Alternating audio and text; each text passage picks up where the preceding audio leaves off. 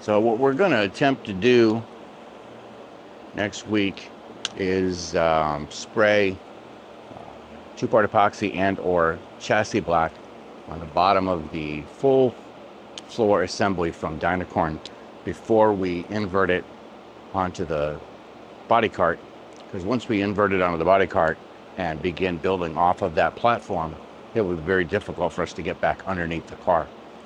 So just as a way of trying to avoid any of those steps later, or lessen the number of steps later with a full car, since the car is in sections now, we're taking advantage of that by spraying it with that undercoating before it even gets put together. So to that end, we have purchased a VEVOR 13 by 10 by 9 spray booth, as well as a VEVOR exhaust fan and tube. Now, I'm not certain how the exhaust fan actually integrates into a booth. It's normally just listed for ventilation of space, but certainly somebody has worked up a way to be able to introduce clean filtered air into the spray booth with the ventilation fan.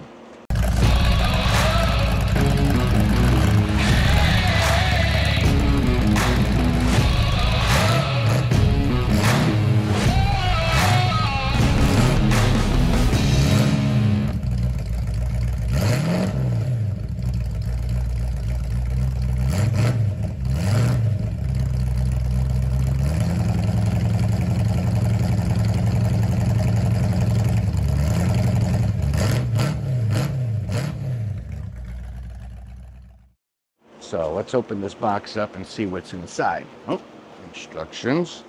We have instructions. We have a picture. What that's supposed to look like.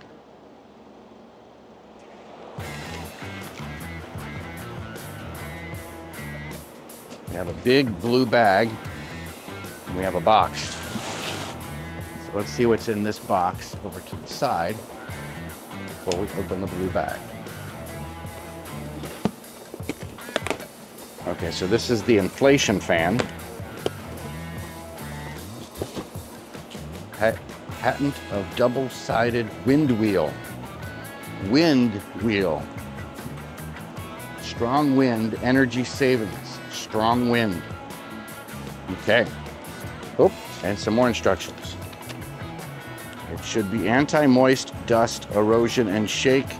Use temperature should less than 50 degrees C. Okay. Should connected with ground electrode before using. The voltage and frequency should same as nameplate. Voltage except 10% difference. 3-phase wire connect according to wire box wire diagram. Huh? Single phase wire, make it out. Single phase wire, make it out. In normal voltage, blower will start after power on in seconds. If not, start or turn slowly. Or unnormal exothermic, it should cut off power and check immediately. It might actually mean me. You should. Voltage is low. Lose low phase or lead connection not good. Machine has fault, such as fan blade is loosed or moved. Lube in bearing inside is hardened or not clear. Okay, so yeah. Single phase, lose EFFICACY.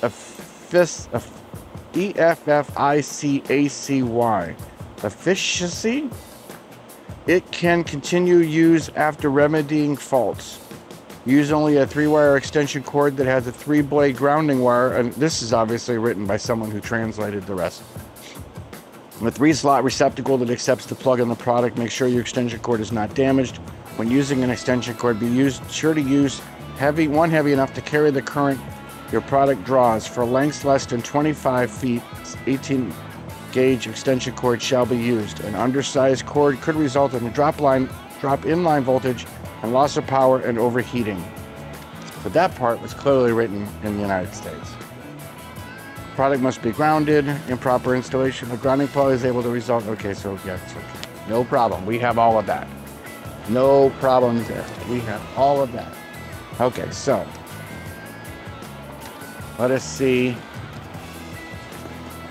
the wind fan, the wind wheel. Excuse me, it's not a fan, it's a wind wheel. It's not a blower. It is a wind wheel. If you have not experienced ownership of a wind wheel, you can experience it through me. Wind wheel, air blower. Okay. Oh, it's very colorful. Packers colors. People in Wisconsin will be extremely excited to see that they don't have to change any part of their theming at their house if they buy this product.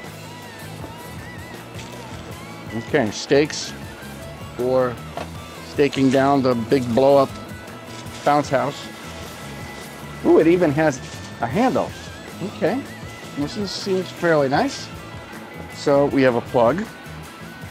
We have a switch, which has got some type of weatherizing on it. We have a handle. We have the wind wheel,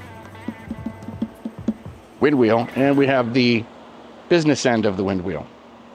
All right, so let's put this over here. We are definitely going to need a 3-prong extension cord, which I have. One moment while I go off camera. And I am back. I now have my extension cord. And I now have my wind wheel. Okay, so let's see what happens when I plug this in. This ought to be fun.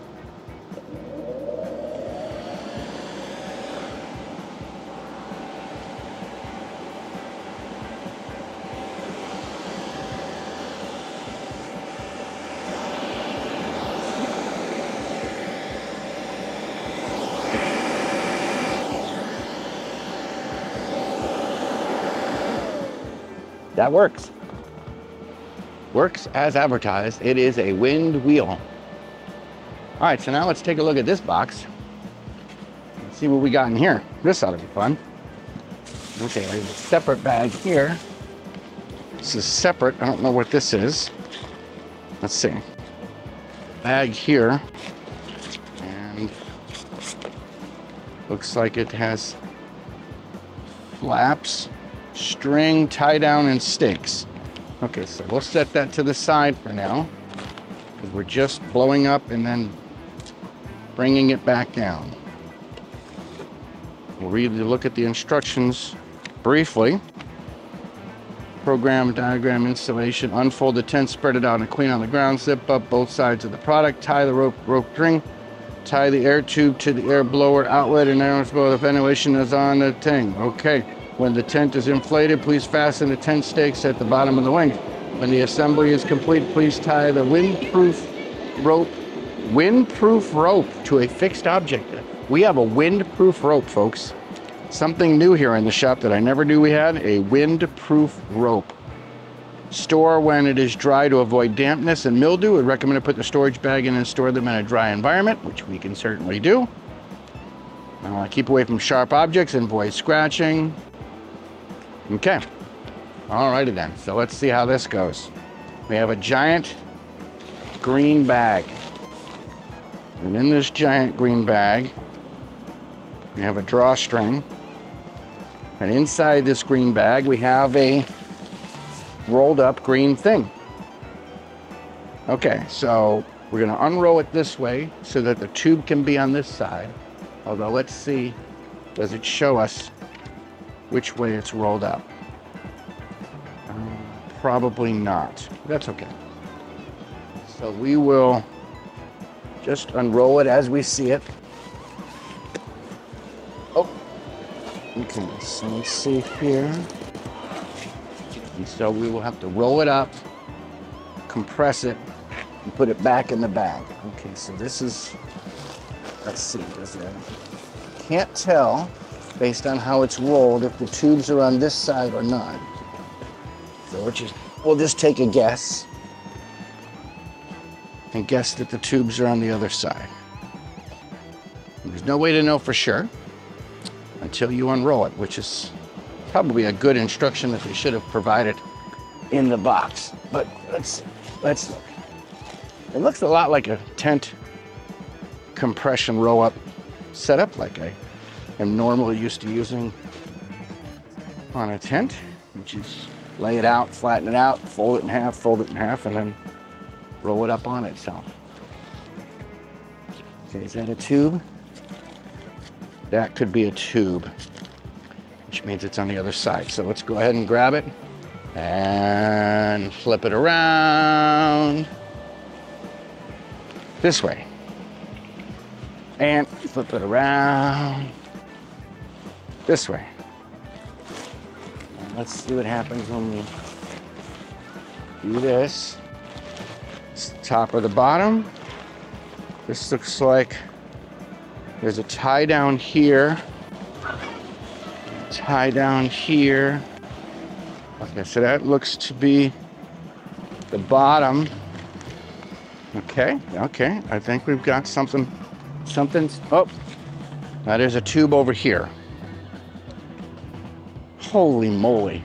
Okay, so what is the yellow? If that's not a tie down, is that like a exhaust?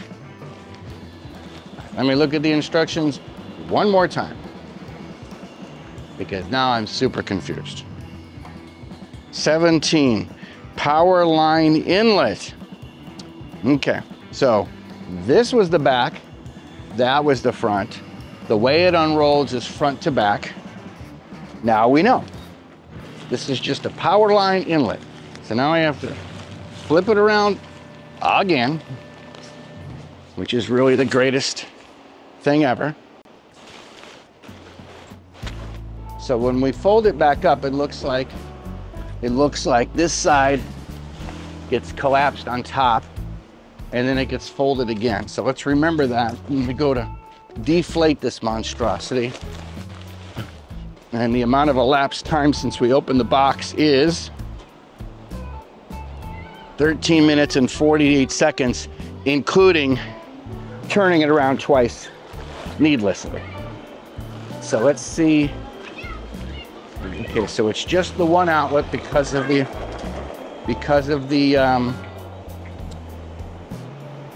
single wind wheel. I love that. It's my favorite part of the whole thing. The spray booth was free. All you're paying for is the patented wind wheel. All right, so what we're doing now is we are attaching the end of this to this. There are two black straps, which I'm assuming you use to tie this down. So we're probably at about 14 minutes now figuring this out. Now we will turn it on and see what it looks like. Now hopefully it doesn't blow away, because we're not staking it. We're just blowing it up just to see where we're at with this thing. Goes pretty good. The wind wheel is certainly doing its job. Started it at about 15 minutes. Let's see what we got going on here. Oh my gosh, Mr. Bouncy House, please inflate. Come on now, you can do it. Come on now, you can do it. Ah, I'm stuck. Okay, something's happening. It's halfway there. It's starting to look like something. Maybe it's just stuck. No. Let's see. Come on. Is it tied down properly? I think it is. Is there a, let's see if there's a, maybe there's a deflation zipper that needs to be zipped up. I don't see a deflation zipper there. Oh, there's one here. I see one. There's a deflation zipper on the bottom. Let's zip that up. That probably would help. Oh, there you go. Okay, that's progress. Let's see if there's another one on the other side. Yep, there's one on this side too. So there's 2 deflation zippers on the bottom edge, opposite of the inflator. Oh, look, there we go. Okay, okay, okay, and okay. There was your problem right there, Mr. Wizard. So that's all it was the 2 deflation zippers. That's all it needed. So yeah, this seems to go up pretty easy once you inflate that thing and use your wind wheel. Of course, this is, I think, one of the smaller ones. So there is, let's see, on this side. Okay, so there's a clear plastic door. There's 1 filter on this side and 1 filter on this side. So you'd have in and out. Like a big black thing up there. So you probably would have to do air in, pushing positive pressure, and then out. And yeah, so there you go. So that's the VEVOR 13 by 10 by 9 spray booth, inflatable. I think what everybody typically always says, they probably should have bought one that was bigger. So now let's pull the zippers and turn off the fan and see how quickly it deflates. Right now it is 10 minutes and 36 seconds. We'll see how fast we can get it back in the box. 10 minutes, 47. Okay, so we'll do it at that time. It's not a bouncy house. Okay, so that unzips that way. That unzips this way. No, it's for painting pieces. Okay, so now we will unzip the 2. We will unzip the 2 deflation zippers. I mean, it went down almost instantly, so that's encouraging. Let's keep the parts that don't touch the ground on the inside. Keep the parts that don't touch the ground on the inside. Keep this part on the inside. Door in here. And we probably have to go from this side because the deflation zippers are over there. So we'll push this down. We'll push this over. And very much like blowing up a tent, very much the same thing. Of course, there is actual air in here and not just trapped loose air. Okay. And very much like a tent, you just start rolling it tight from one side. This will help decompress those tubes. Not so bad. Once you get it started, all the air is going out the area it's supposed to go. Okay. It's obviously not as tight as it was rolled up when it first came out of the bag, but for a first time, not so bad. We'll just use the box rather than trying to shove it back in the bag for now. Okay, let's bring the box over here. We can use that as a case for now. And that's rolled up in about 6-7 minutes. Deflated and rolled up in about 6 or 7 minutes. Perfect. So, with help, with an assistant, certainly we can get it in that bag pretty easily. But that's a demonstration of unboxing, unpacking, inflating, troubleshooting, and deflating the VEVOR Inflatable Paint Booth with patented wind wheel from Parts Unknown, Project 21F. Here in the dark, it's on to the next adventure. Wind wheel, wind wheel, wind wheel.